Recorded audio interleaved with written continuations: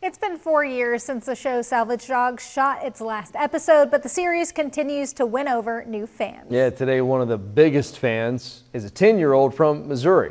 He was in Roanoke to visit the Black Dog Salvage store, and senior reporter Joe DeShiel tagged along to see what it was all about.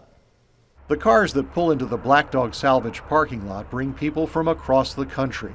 And among the most recent arrivals, 10-year-old Michael Gerber from Columbia, Missouri. What kind of stuff you collect? I have a broken instrument collection, a rock collection. Gerber has watched all 11 seasons and 143 episodes of Salvage Dogs.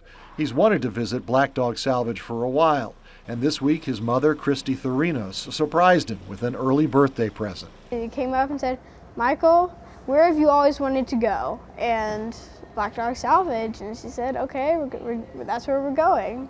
Co-owner Mike Whiteside gave them a tour of the store and the shop where the Black Dog team creates many of the store's signature pieces.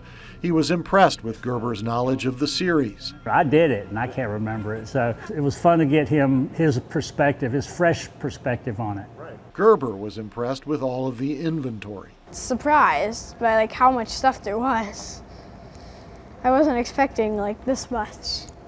He only discovered the series a year ago, but his mother says she wasn't surprised it caught his attention. Michael's a very creative child, and he likes working with his hands. He sees value in putting things together and taking care of things that are historical.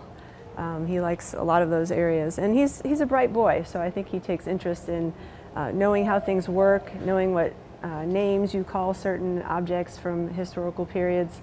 And he sort of initiates that mostly on his own. Besides the pieces he recognized from episodes of Salvage Dogs, Michael found other treasures here he'd like to add to his collections. He'll be leaving most of them behind, taking just what he can pack into a suitcase for the flight home to Missouri. I would like them to know that I really appreciate them making the show, because I really enjoy watching it. It's my favorite show.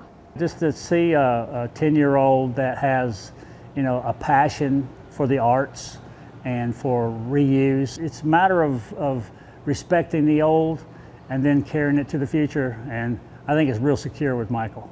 In Roanoke, Joe DeShiel, WDBJ 7.